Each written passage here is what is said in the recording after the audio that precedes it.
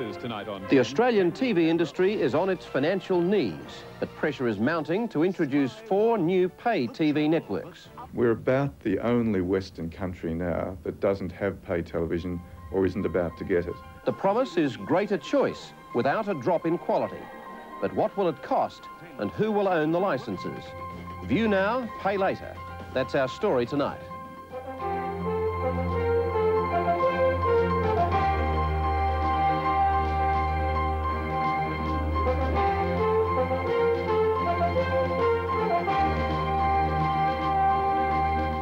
Live from Canberra, the ABC's Lateline. Here's Kerry O'Brien. Welcome to the program. Every developed Western nation has pay TV in some form, except Australia. There's plenty of support for it here. The latest survey has more than 1 in 3 Australians who would like to have pay TV. There's also great opposition from the commercial networks, which don't want the competition, particularly at this critical point in their own struggle for financial viability, and from the $600 million a year home video market, which would face severe losses of its movie consumers. And then there are the critics who say that more TV will mean worse TV. The last time the government looked at pay TV 4 years ago, the decision was to delay.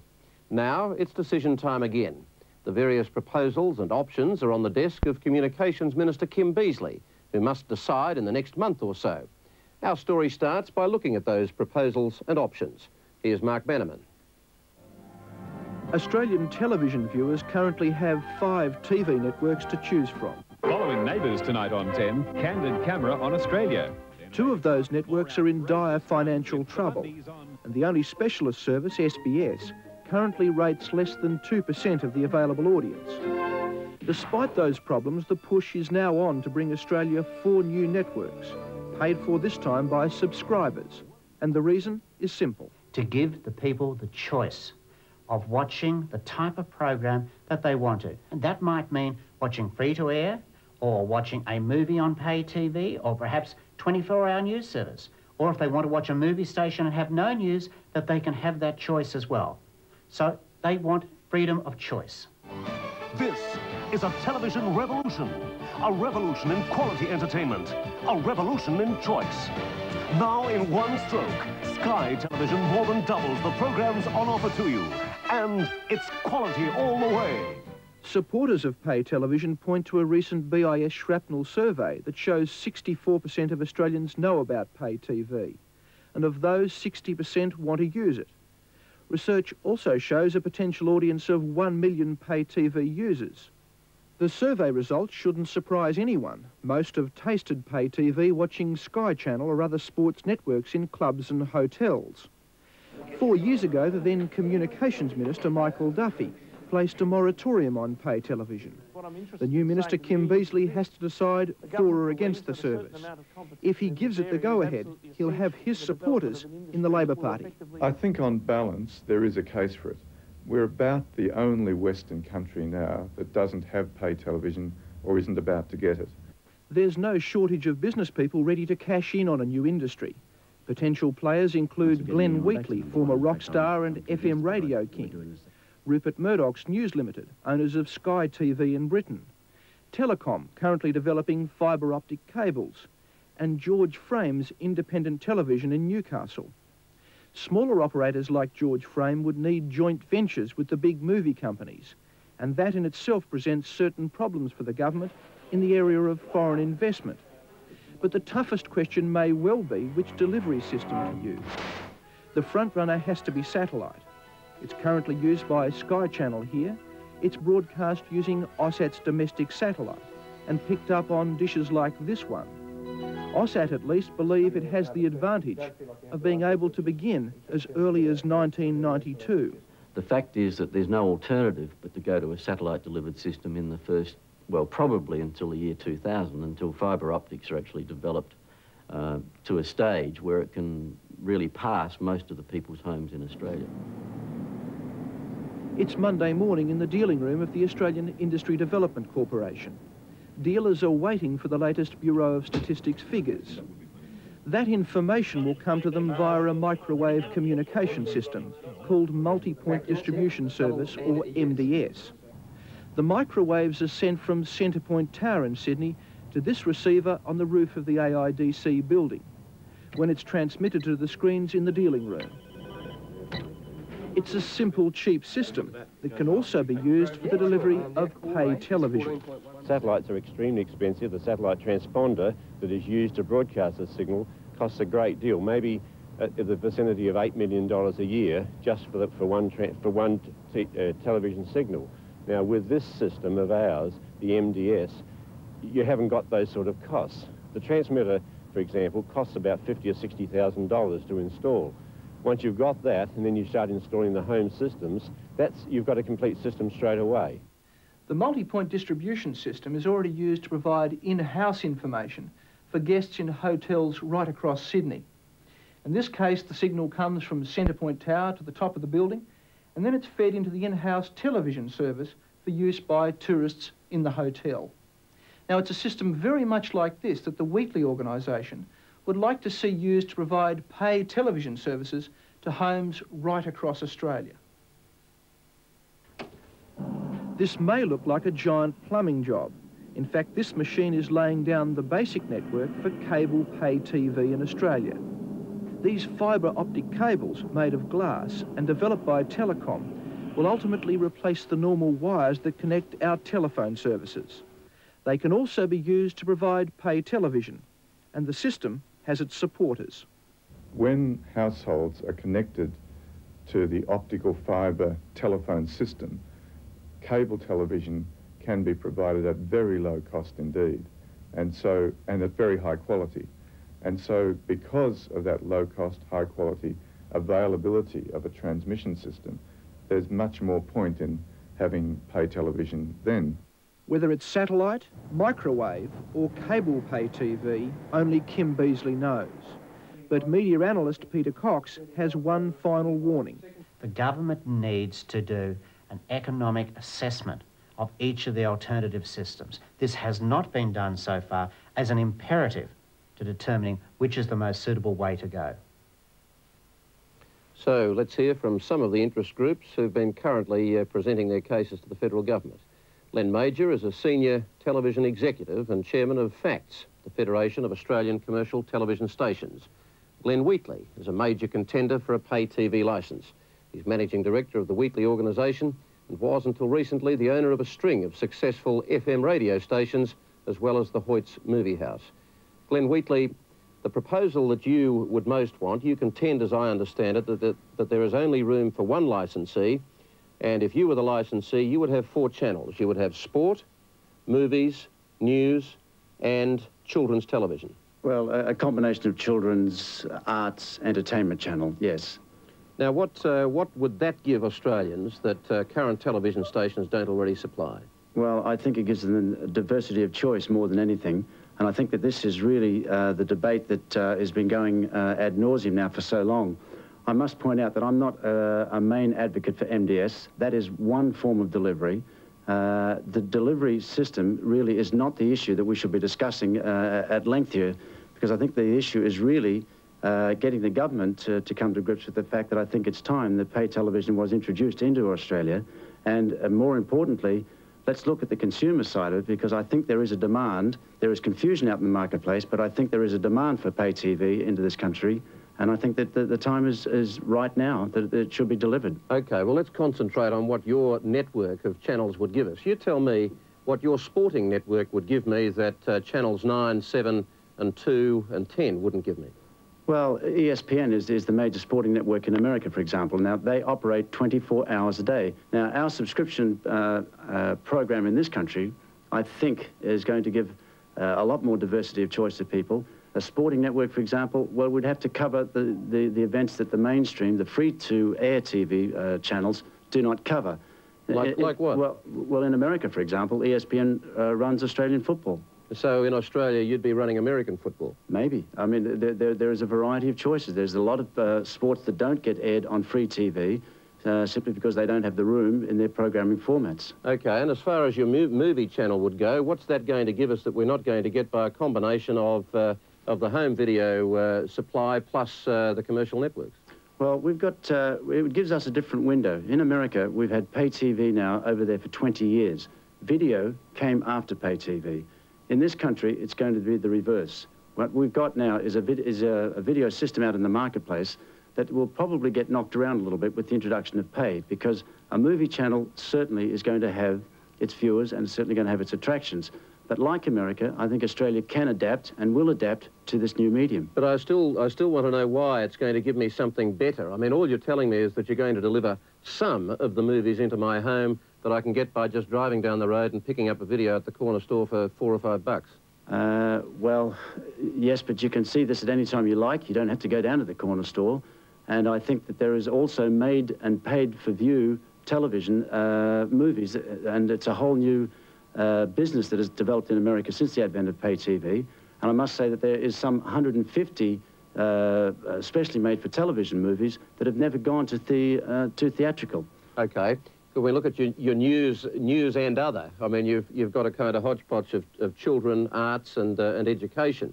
Now, those two channels are really not much more than motherhood, are they, to help give you a window dressing to persuade Labor's caucus to give you a monopoly licence? Well, I don't think that the word monopoly is quite appropriate here, because there's a lot more that's got to be looked at. The fact is, I believe that the first part of your question is right. Yes, I think that to give the balance of choice, I think that the person who gets a licence should balance it out besides the obvious ones of movies and sport. I think that news and the children's one are the expensive ones. And to get licensees in their own right to want to get one of those licenses, I doubt very much whether you get too many takers, because there's going to be a lot of years in the making before they can even break even, let alone see a profit. And how can you give a guarantee to anybody that you would pour the kind of money into a news channel that would guarantee a quality of news? Well, it's simply because if we don't, then no one's going to watch us. And but are you going to really care whether they watch or not, when what you're really making your money from is your sporting channel and your movie channel? No, because they'll come onto the lot. You'll pay one subscription, say $35 a month, that is going to give you the access to those 4 channels. Now, if you don't like what you're watching, then there's a monthly referendum. You simply just don't pay. And then we have the choice. I mean, if we're not supplying a good enough program, then we won't be getting any viewers. We won't be able to survive. OK, Len Major, if I could introduce you now, can you tell me why Australians shouldn't have pay TV? One of the main reasons, as far as the industry is concerned, is that we believe that it should wait, as we've always said, if it is to be introduced, till after the equalisation has settled down. The aggregation in the regional areas, so that those people in those areas can have 3 services, is taking a little longer than was first anticipated, is certainly a great deal more expensive than was first anticipated, and any further intrusion into their audience would, of course, hurt them immensely. Tell me what would happen to the commercial networks if Glenn Wheatley's proposition got off the ground. Well, initially, I don't think it would have a great effect on us as far as ratings are concerned. I take it's purely subscription, and I congratulate Glenn on being so enthusiastic about it. Certainly, if you look at the introduction of pay TV in the United Kingdom, Mr. Murdoch's Sky Channel lost £141 million. That's near $300 million in the first year. It's over £100 million in the second year. That's $200 million, basically. And it looks like being around about $75 million in the third year. BSB, when they set up their satellite service for pay service with 4 channels, the estimated cost of the setup was £750 million. That's $1.5 billion. It's not easy. There's a lot to be done, and I don't think we're ready for it. It's precisely for that reason that I'm talking about having a one-operator service in this country. We cannot allow to happen in this country what is happening in England at the moment. It is a disaster. There is no doubt about that. Why? Because there's 2 competing channels head-on with 2 incompatible systems. It cannot be allowed to happen here. We must have some sort of regulatory control and have a uniformity of system in this country. And for that, I'm advocating that it gives to one licensee the ability, with a balanced consortium and a balanced set of programming and the knowledge of the marketplace, to be able to get it out to the marketplace. I believe that if we're not doing a repeat of what's happening in the UK at the moment, we can make it work, and possibly within a shorter time frame as 4 years. OK, and how much lead time are you allowing where you're just losing money? I mean, how much money are you budgeting to lose before you start making profits? Well, there'll be several $100 million. But I mean, in ballpark terms, hundreds of millions? Yes. Right. Sorry, Len, I'm going to have to move on now simply because of time, but I'd like to introduce the voice of program makers into this discussion.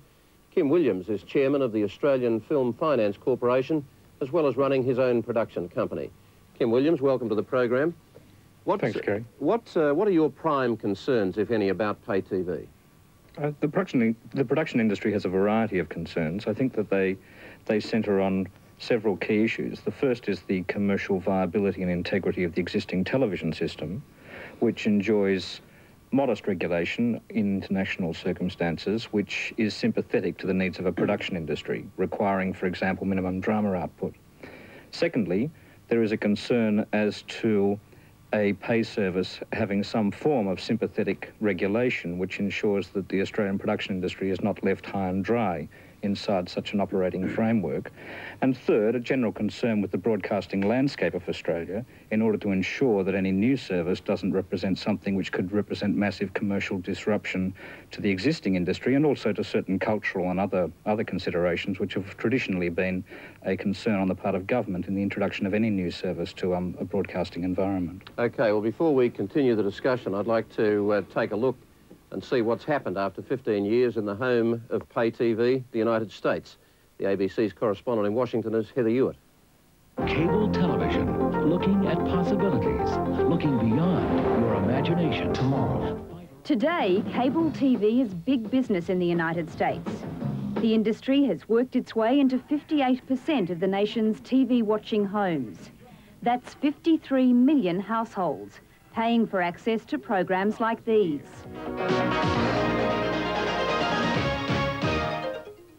There are specialist channels for movies, sport, exercise classes, news around the clock, even advice on what to buy. We're going to take a look at some very pretty rugs, and these haven't been in inventory for quite some time. The Cable TV Marketing Association calls it freedom of choice in true American style. You have major networks who are totally advertising supported.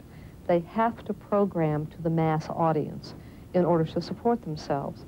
Well, in a society like ours and most around the world, people are becoming more individualistic. They're wanting more of what they wish to see, know, enjoy, learn.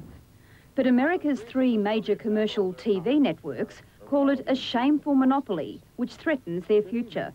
All broadcast stations and networks in the United States have only one source of revenue, which is basically the advertising revenue.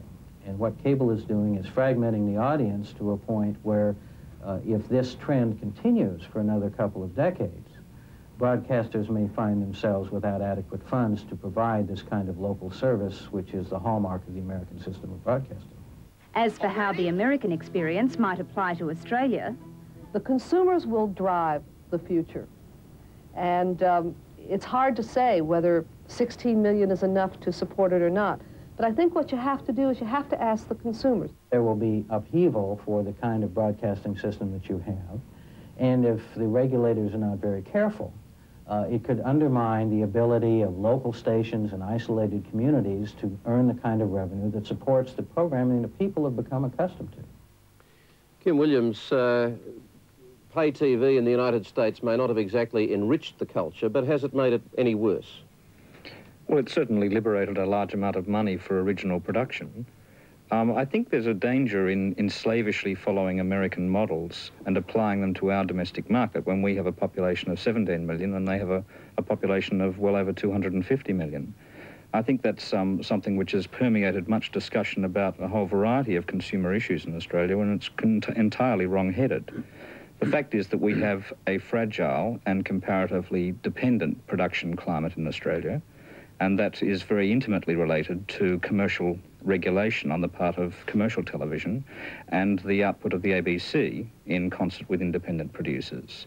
And any new service that is introduced to Australia will certainly need to be sensitive to those issues. I, for one, would express an issue on the part of the production industry which is of overriding concern, and that is if paid television is to be entirely unregulated, and certainly for understandable commercial reasons potential pay providers would prefer for it to be unregulated, it represents a a chink in the armour of the rather modest and sensitive regulation that already exists for commercial television in Australia, with potentially phenomenally deleterious consequences on domestic production. OK, well, let's just take that point up with Glenn Wheatley. Glenn, would you accept the same kind of constraints or obligations in terms of Australian content as the commercial networks, for example, 50% with drama? Well, that's unrealistic in the early years, and I'd like to just point out that it took free TV many years in Australia to get to that level as well. When they first started, they also had the same problem. They had to get penetration, and you had to get critical mass. And without critical mass, without that volume of people out there, it's going to be very hard to survive. We survive on subscription, and as we grow through the years, yes, I would like to see us develop Australian talent. There's no doubt about that. I don't think I've ever opposed that. I think I've always stood for developing and encouraging Australian content, be it FM radio or be it Australian music. But what about Kim Williams' concern that if you are gradually hurting, if you like, the existing commercial networks, and over time, as you build your audience up, you must have some impact on them.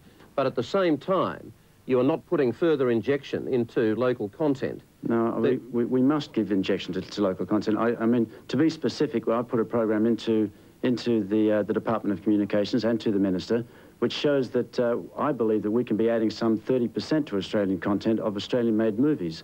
Now, that's over a period of years. We can't do that immediately. I mean, we'd go broke from day one. But I think that as we introduce the service and as we get that critical mass, yes, it's imperative that we do make an undertaking and that we have some self-regulation, but we also have some regulation. I'm not just looking for a free go here. I believe that we should be looking at the foreign ownership, cross-media ownership, all of those rules that apply today to broadcasters. Yes, we're giving ourselves those guidelines, and we're accepting the fact that that's what the Minister is going to be expecting from us. Kim Williams?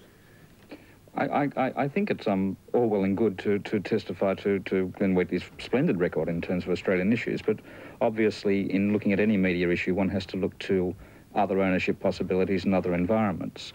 And unless a service has some kind of guarantee as to a percentage of the revenues available to a paid telecaster being attributed to domestic production, and unless there's some minimum hourly output requirement attaching to such a service, I believe that the service potentially could damage the kind of environment that exists for production here already. Len Major, one brief closing comment from you. As far as Glenn's suggestion on Australian production, obviously if he's affecting the commercial services, we would have to look at our ability to continue the scale of Australian production. I think that's what Kim is saying. Our Australian production. We may not be able to afford it. Would you also argue that if Glenn, certainly in the short term, is expecting concessions as to Australian content, that you would push for the capacity to lower your own standards or your own contribution?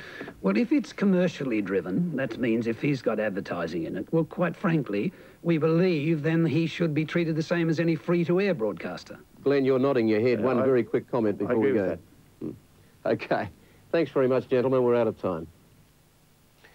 Before we put pay TV to rest, it's worth a quick look at how the politics are likely to be played here in Canberra. And for that, Tom Burton joins us now from the Press Gallery. 4 years ago, Tom was working as an advisor to Michael Duffy, then Communications Minister, who put the moratorium on the pay TV decision. Tom has since made telecommunications one of his specialties as a political reporter for the Sydney Morning Herald. Tom, how is it going to be played out? Are we definitely going to see the moratorium go? Well, I think for sure, Kerry, by the end of next month, Cabinet has to take a decision on this matter. The moratorium ends on September 1, so Mr Beasley's at the moment looking at a number of proposals which have been developed by his department as to which way to go on pay TV. So do you know what the department is recommending? Well, in our paper tomorrow on page 1, we've got a story which says that the department is looking at a plan whereby it would use OSAT. Would use OSAT's 4 beams and possibly 6 to give you the sort of programming choice that Glenn Wheatley was talking about. The interesting part of this proposal is that the way people would pay for it is they would go down to their newsagent, they would buy what's called a video crypt card.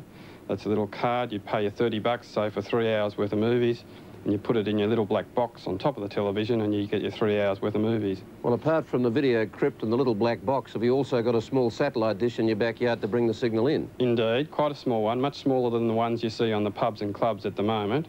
Be about 50 centimetres in diameter and would probably cost around about $500.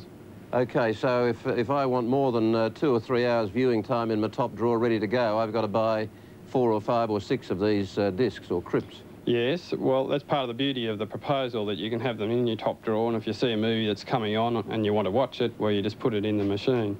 Okay, Glenn Wheatley talked about one licensee with 4 channels. How does that accord with what the Communications Department is recommending? Well, the department's in a bit of a quandary over this one, so is the Minister. It's very difficult to determine how you actually hand out these very scarce channels, and there's going to be a lot of lobbying over the next 6 weeks, I think, as to how that might happen. The pressure on that might, in fact, delay that decision. He can make a decision to lift the moratorium, but because the OSAT satellite doesn't go up to next year, he can take some time over how he actually decides on allocating those licences.